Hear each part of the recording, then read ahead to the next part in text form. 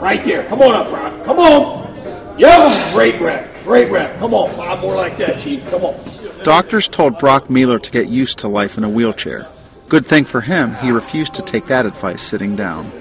Just really, in my mind, kind of comes to fruition that I accomplished this feat that a lot of people never thought I would, and it just makes me that much more confident every time that I walk from here to there. And he never would have done so without Mike Barwis, who trained Super Bowl and Stanley Cup winning athletes at his suburban Detroit gym. Barwis's proudest accomplishment, however, isn't working with those big-name guys. It's helping Mealer take a single step and then some. Left him through, yep. That's it, big dog. It was here at this rural Ohio intersection that Mealer's life changed forever. A 90-year-old retired minister blew through a stop sign on Christmas Eve 2007, T-boning Mealer's SUV, killing his dad and his brother's girlfriend.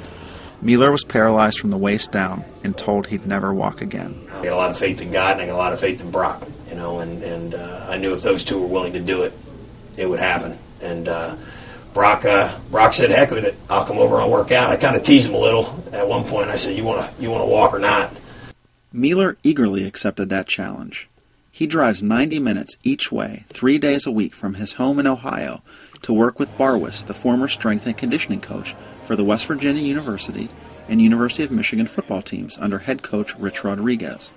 Rodriguez invited Mealer to lead the Wolverines onto the field during their 2010 season opener. He did so, standing and touching the team's banner with the help of 2 canes. His brother, Elliot, a reserve offensive lineman, stood next to him that day. I can still remember before he went into surgery, the doctor, told him, there's a 99% chance that you'll never walk again. He basically was telling him you're not going to. And I can still remember seeing his face as before surgery. He kind of shrugged it off and just kind of nodded and said, move on with whatever else you have to tell me. And that's kind of the attitude he's kept, from day one, that he's going to walk. This season, Elliot Mealer finally earned a starting spot on the line in his 5th year in the program, and Brock recently accomplished his goal of walking from one end of Barwis's gym to the other, 66 yards in all. Good job. And to get wall to wall is, it's a huge relief to me. And it was a huge source of pride for his mother, Shelley, who got to see Brock's big walk on video. Boy, he's doing so much better. There it is. I knew that Brock would walk again.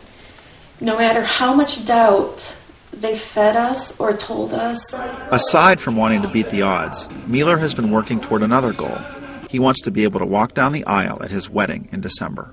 It's not just about me walking again, and it's not just about me,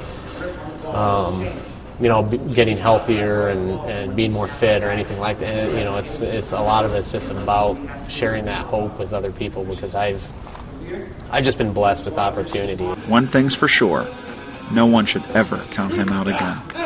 Mike Householder, The Associated Press, Plymouth, Michigan.